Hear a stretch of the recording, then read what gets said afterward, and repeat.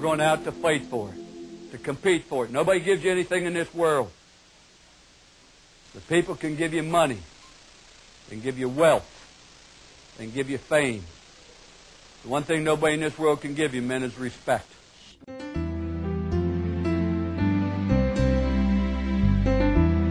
Now let's go south to the 1939 Sugar Bowl tilt to see TCU's All-America passing star, Davy O'Brien. That's our boy right there.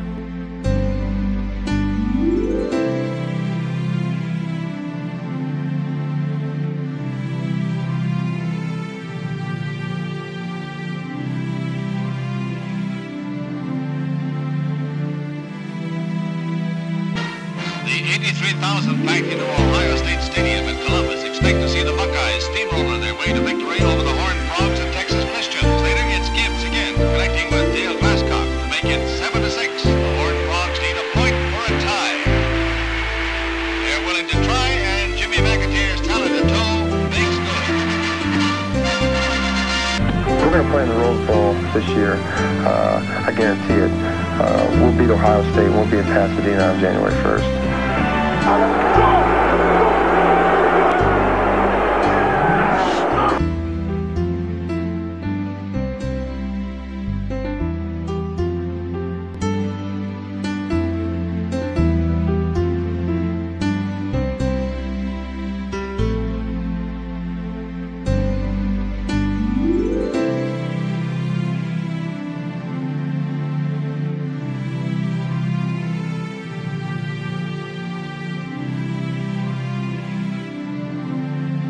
In OT, Brady completed his 34th pass at 46 tries, a 25-yarder to Sean Thompson, sending the Wolverines home with a 35-34 win, stamping Brady as one of the most decorated quarterbacks in UMM history. Hey, a win's a win, and we won the Orange Bowl, and if people say by how much, I'm just saying, hey, we won. I don't know how we won, we won. Sun Bowl is also about to set on the TCU Bowl victory drought. Their last bowl victory back in the 57 Cotton Bowl. They're less than 2 minutes away from winning the Sun Bowl, and Palmer is sacked.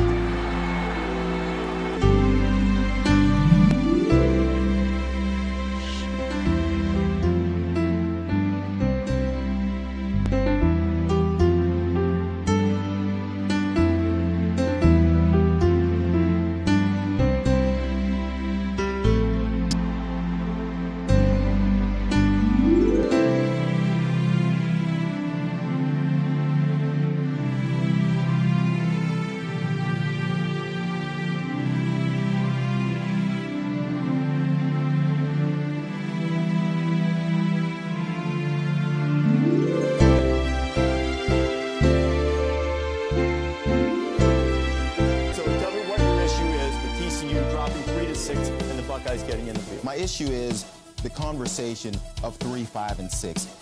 5 days ago, you told me that TCU is the number 3 team in the country, and I understand we looked at them and their body work at that moment. They've gone from 3 to 6. And they now, won by I agree. Yeah. And they go in, Trayvon Boykin has his best game. Their defense scored another touchdown. They did nothing in this weekend to say that they weren't the 3rd best team in the country. And somebody flipped enough votes in 11, 12 people flipped to take a team from 3 to 6. I don't. Greetings from Miami, Florida, and Happy New Year. Welcome to the Orange Bowl and the college football playoff. Tonight, a pair of 12-1 teams match up here in Miami Gardens, Florida, home of Hard Rock Stadium, which will host Georgia and Michigan this evening. Fans tonight will watch the first meeting between these two mammoth football programs in 56 years. And the cherry on top is the winner earns a spot in the national championship game in Indianapolis, Indiana on January 10th. College football's big prize. 34-11, our final score. Georgia over Michigan tonight here in Miami. Since last year, and just very excited to finally have that chance to go play.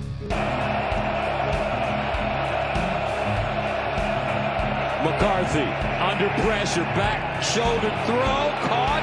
Cornelius Johnson breaking it, still on his feet. Cornelius Johnson spreading. Touchdown Michigan, 69 yards. To throw it. McCarthy looking, throws deep, got a wide open receiver. Cornelius Johnson sprinting, touchdown Michigan. Play action, J.J. McCarthy lobs it wide open, caught at the 10, 5, touchdown Colston Loveland.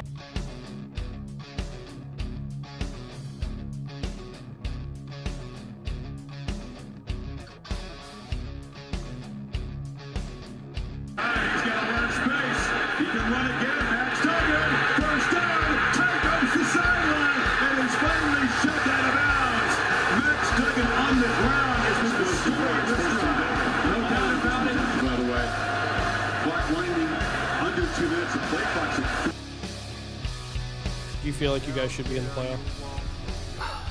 I don't even know right now. I think if we got in, we would give, one heck of a fight. I mean, for sure I do. I mean, I think, look, we went through the Big 12, 12-0. We've been able to figure out ways to win games like this all year, and, today we weren't able to do it. And so I think, I think we're certainly deserving. I think the league is one of the best leagues in the country to go through undefeated in the league.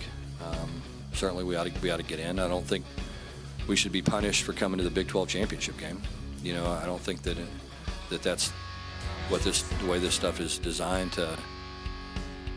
The conference championship games, I don't think are designed to punish teams and prevent them from getting in the playoffs. So, we were 3 last week. My hope is that we would stay at 3 and, go tee it up and see how we do.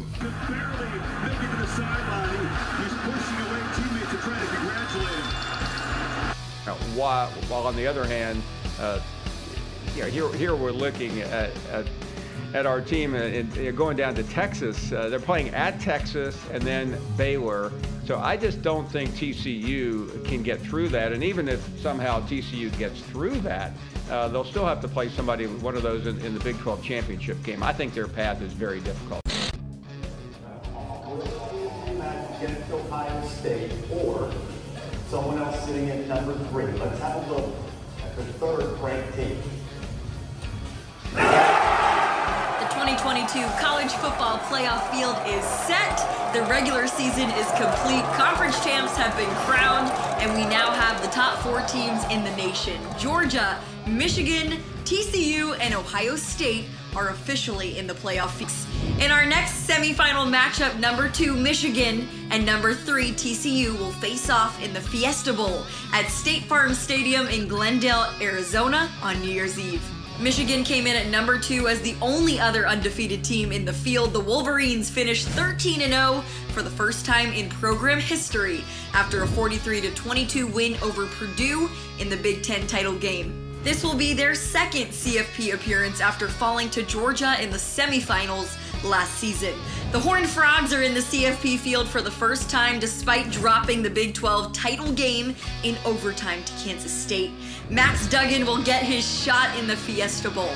Winners of the 2 semifinal games will face off for the national title on Monday, January 9th in Inglewood, California. That game will be at 7:30 Eastern on ESPN. So where were we? The playoff. Oh, yes. Only a handful of teams remained, hailing from kingdoms far and wide across the college football land, all vying for a spot in the playoffs. Each team led by a great coach, fearless players, and defended by the loyalest of fans. Soon, they would take part in an epic playoff battle for the right to call themselves national champions. And to the victor go the spoils, a beautiful trophy, a grand celebration, and bragging rights that stand the test of time. And then what happened? We'll find out soon.